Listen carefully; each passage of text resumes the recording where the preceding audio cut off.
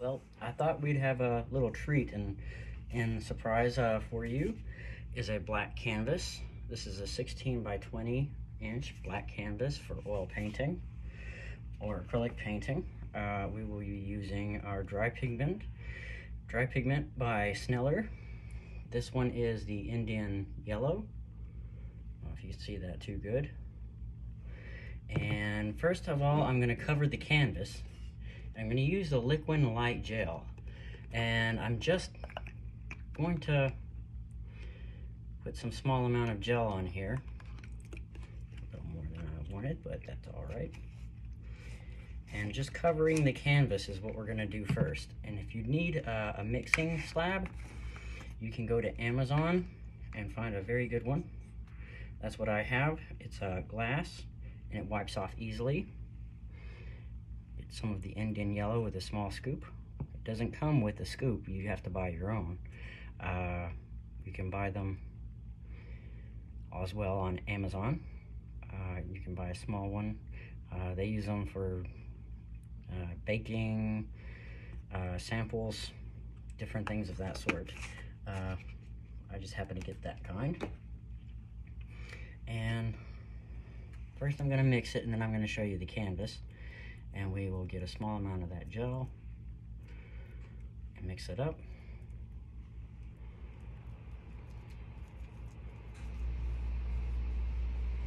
And you want it rather thick, so that's why I chose the gel this time. And the liquid is Winsor Newton is what I use. You can use another kind if you like, if you find another one that works better for you. But I thought we would enjoy something from Alaska today.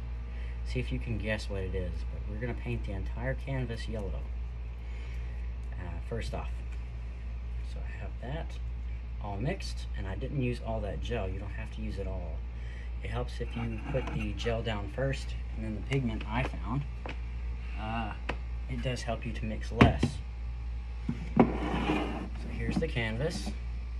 And let me set aside that cup of coffee. And just starting up here at the top, it's a transparent yellow. That's why I chose the Indian Yellow. You can see it and it shows, but it doesn't really it doesn't overpower your canvas, the background of your canvas. So that's why I chose Indian Yellow. Some more of the Indian Yellow on my brush here. I'm going to do a scene from Alaska, a really snowy scene. Cold winter time. I thought we'd have some Alaskan dog sled tracks as well, just running down the middle of it. Let you in on some of what we're doing. Getting all the corners of the canvas covered.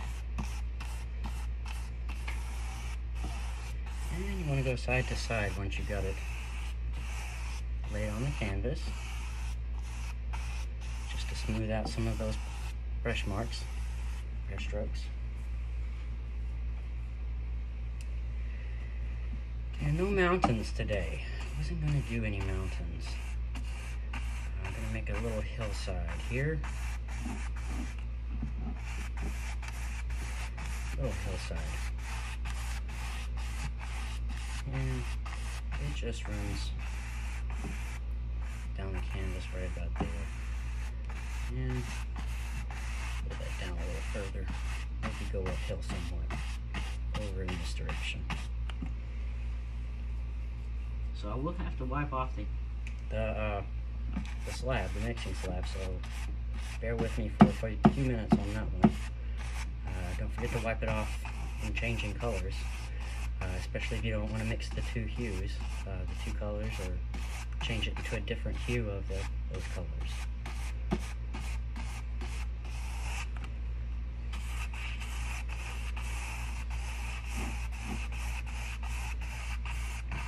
Just laying down this Indian Yellow, still covering all of the canvas. You can make it a little more yellow if you want to, But in this case, I'm just going to make a thin, even coat. Almost green, in fact, because it lays against the black. And the yellow and green does make black. A mixture you might not know of. You might know of that as well. So, just painting it on here.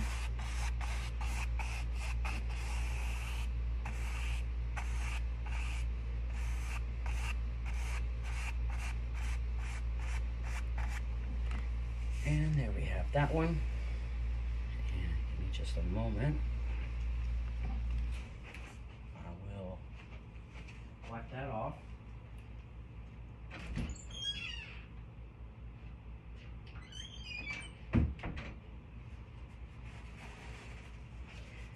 And I use Scott Blue paper napkins, a shop paper napkin, and it holds most of the paint very well. Oh, got some dust there of the color I was mixing. So just wiping it off, completely clean. Don't want to leave the gel there if you want. If you'd like to use that instead of wasting some of it. It might help you as well. Save a little happy buck or two. I'm just wiping it off thoroughly. There we are. And next, we are going to use the Iridescent Dry Pigment by Sneller. Hope you can see that fairly well. And I will mix this off to the side here because I have the canvas in front of me and it's wet now.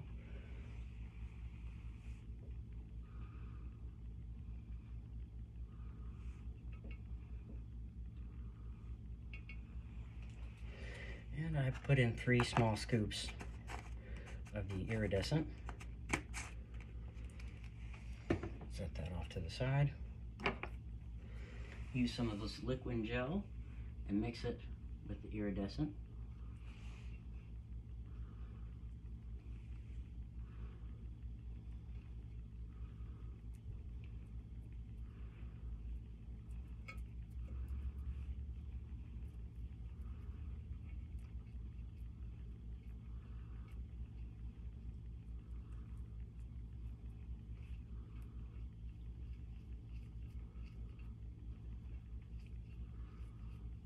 And I'm just using a Bob Ross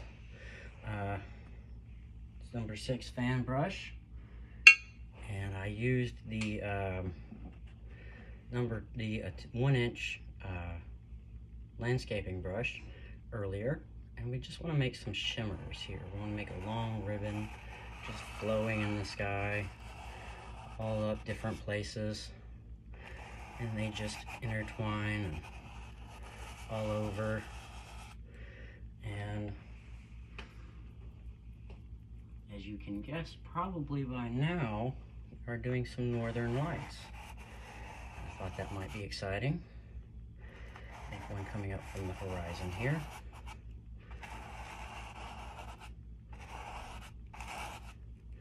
And what you want to do is getting some more of that iridescent. You want to get as much of that as you can because it does mix with the yellow. But we're going to make some gold northern lights. And you just want to pull up the fan brush right along those lines. And it shines and it shimmers all the way up the canvas. All the way up. It's just so beautiful in Alaska.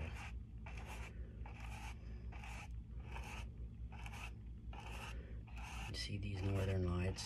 I saw a video of it and I just had to do something like that. I thought that's just a beautiful hue. All that gold just in the sky, and it looks so pretty.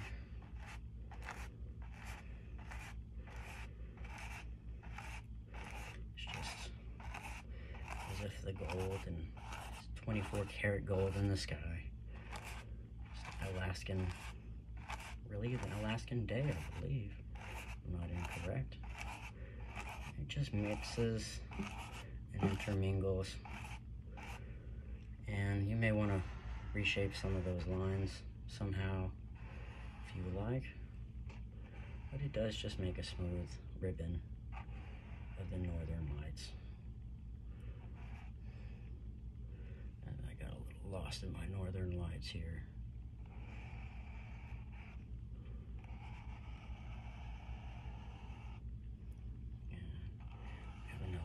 Here and laying out this vinyl ribbon over here.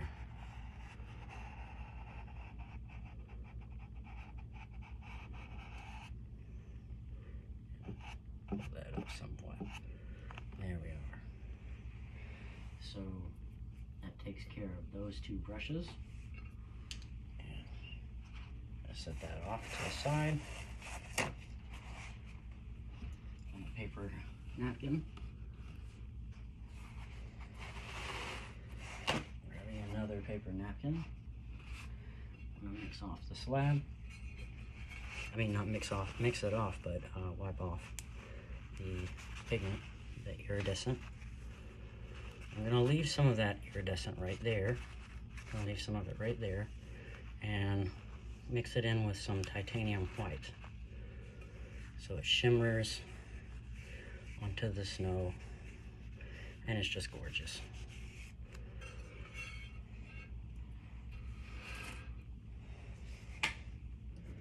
And here is the Titanium White by Sneller. And it's a little full of a jar. Can I get that out without making a mess? Because this is keeping it clean. So let's try to keep it clean.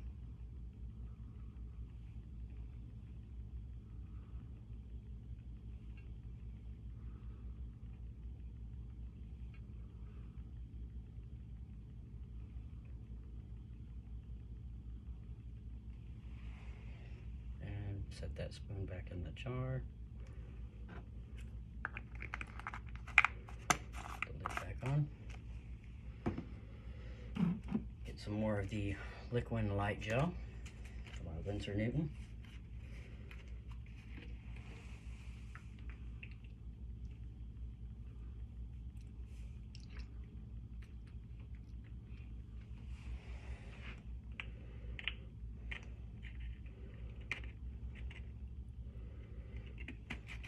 Back on. Make sure your dog doesn't get hold of this, because my dog did, and it wasn't too good for her. It went everywhere though, so luckily she is fine now.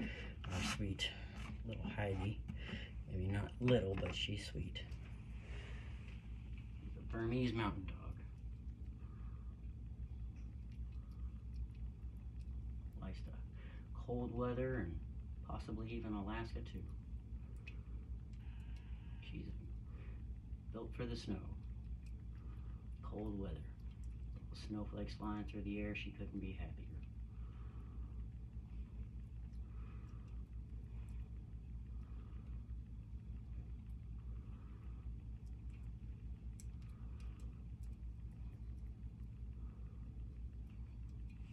So I have here the mixture of the titanium white and the iridescent. And it should look completely white, and it might shimmer a bit, but it might not shimmer too much. So let's try this. It should look about that consistency. Wipe some of that off. And we have the snow here of the Alaska wilderness. And it comes right down to the slope. You can make little shimmers in the snow with the yellow if you want to mix some more. But I'm trying to just mix less at this point so that I can show you in less time. And everybody knows how to do it a little better. And then you can do it some more on your own. Have a little more fun. See what kind of things you can do on your own. There's just some ideas I'm tossing out there that you could do.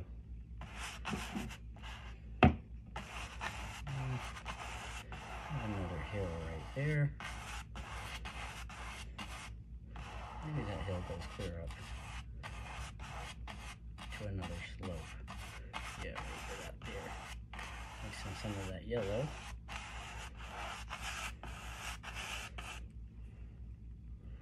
I'm going to make some trees, things of that sort.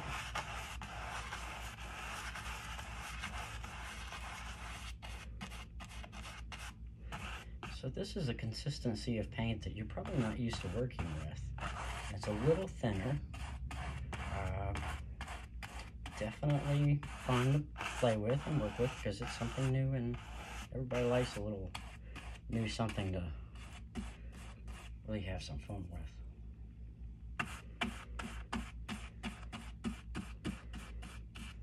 I'm just painting the corner there, getting the white all over the base of the canvas, the foreground, excuse me.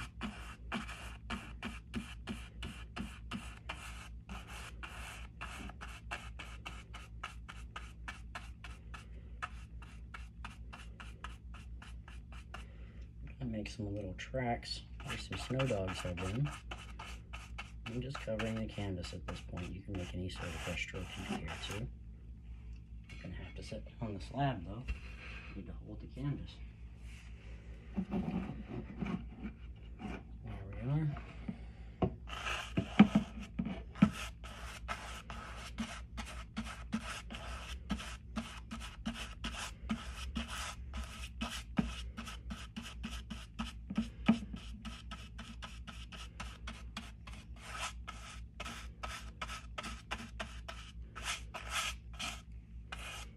Just mixing a very cool Alaskan snow.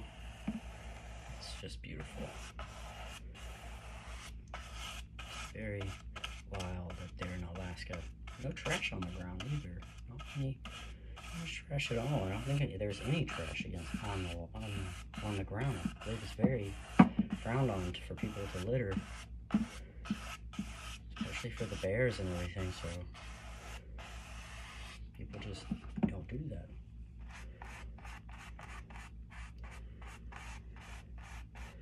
Perhaps get some of the yellow if you can and make little darker places in the snow. And I'm going to set that brush aside.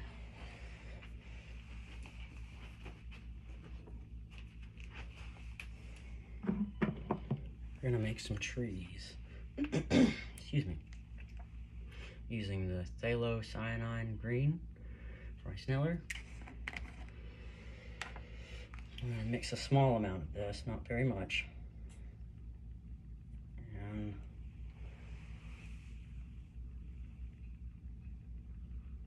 using just 2 small scoops of that. Just 2 small scoops of green. And also, as well as the Chrome Green Light by Sneller. You can get some other brand of dry pigment. I'm not sure what other brands they have. It's a fairly new type of paint, so you're lucky to find very many different brands, but it's a lot of fun.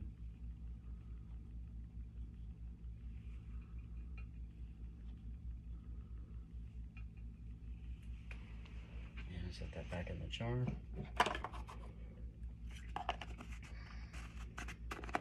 Cap back on.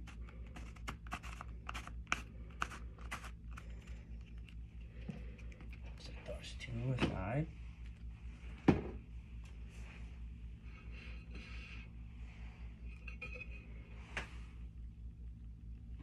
I'm just picking up the fan brush that I used for the yellow. Oh, almost forgot the liquid gel. Can't be forgetting that. Oh, can't paint without it.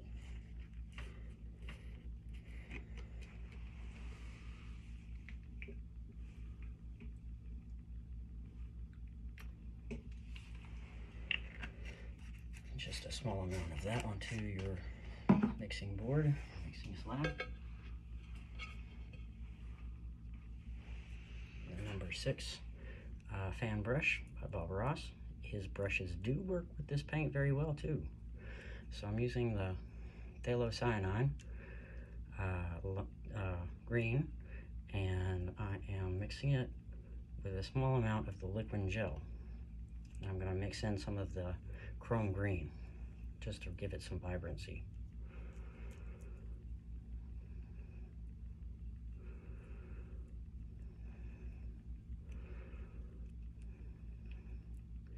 Give it a darker hue there. That's a bit better. Try to make it as consistent a color as you can. You can make it a little less consistent. And I was going to paint some trees. And Bob Ross's trees were always happy. But I'll show you what you can do with a brush in a different way.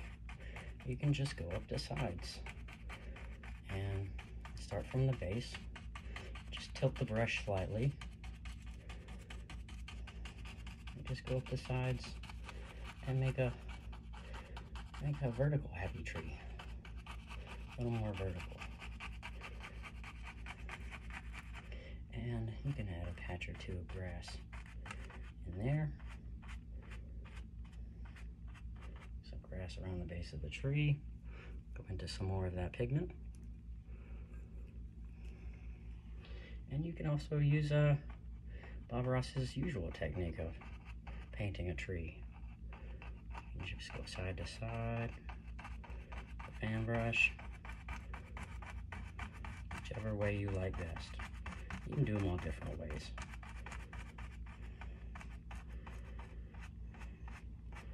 Yeah, got a little patches of grass there too. I'm going to leave some of that white though, because we're going to go back in and make some of that some snow on the tree. When you're adding this pigment, it's easy to add too much. I've still not yet mastered that, so you could try to do that yourself or on your own. It does help. Making a few trees here. And I want to make that a little more vertical, I think. It also helps to avoid any patches of grass that you're going to try, that is going to just happen to make on the ground if you don't want to do that, to do it vertically. So, different techniques, different ways. Everybody hopefully find their own little way. I just happen to like those little patches of grass at the bottom though. Get some more of the paint. And want one more tree. One more right over here. There's a tall tree too. And make that one side to side.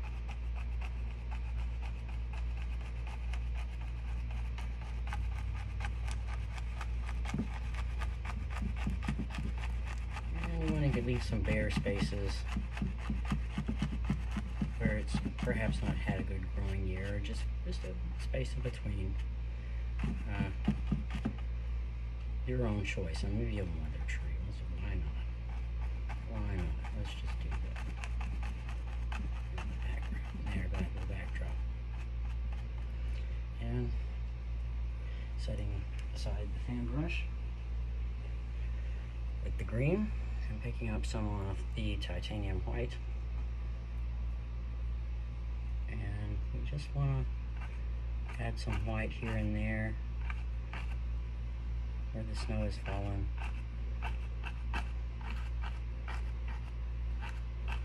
Onto the tree, just on the limbs a bit. Trying to make sure you keep that brush as white as possible. It's easy to pick up the green. It does pick up very easily.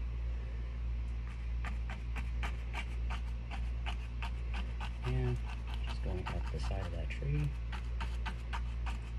As toward the base, you're going to get less and less because less snow falls at the base of the tree. Some more white.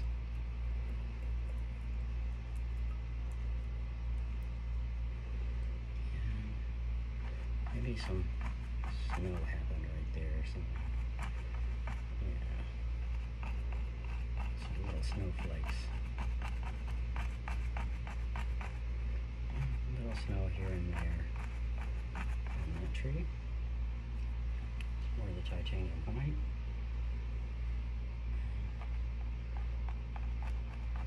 Maybe that tree didn't get a lot of snow left on it somehow. The wind just blew just right. Perhaps that's the case.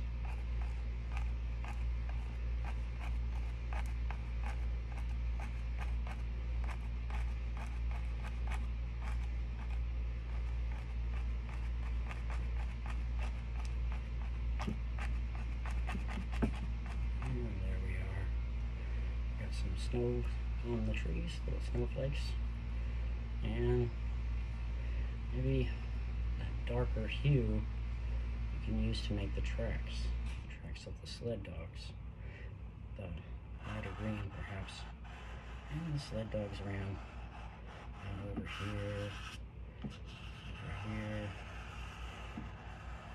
up through the hill there, and they had little paw prints in between. Little paw prints. And that's just the way they ran. And that's about all I have for you today. If you want to go over some highlights on the ribbons, you can. And maybe it wasn't enough of the white for you. Try that. I'd still like to see a little more highlighting there. Yeah, that looks better.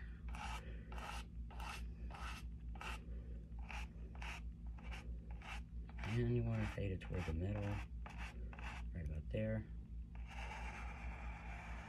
Maybe that one's not that visible. Some of them maybe make it less visible, but it's still a brilliant sky. You want a really bright glow to it, a very bright glow. Just looks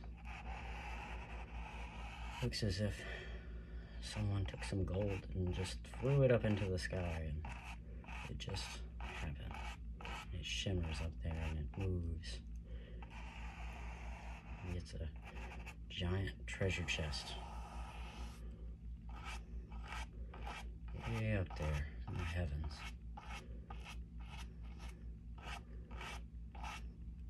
And one more.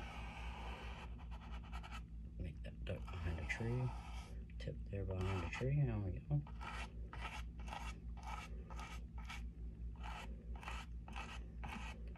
And got one more. Don't want to forget that one. Some of them you want to fade out a little more. Some maybe not so much. But there you have it. That is the Golden Northern Lights with dry pigment. Here on Keeping It Clean with Brandon Lehman. My artist name is Silent Tears. Silent because it's great to just sit and take in the wilderness, and also my mom is hearing impaired. But Tears is because you work with watercolor, and you can work with it standing, and the water, you watch the way it weeps, and you can encourage it to weep it into a very beautiful picture. So that's me, and that's all I have for you today. But have a good day and a good time.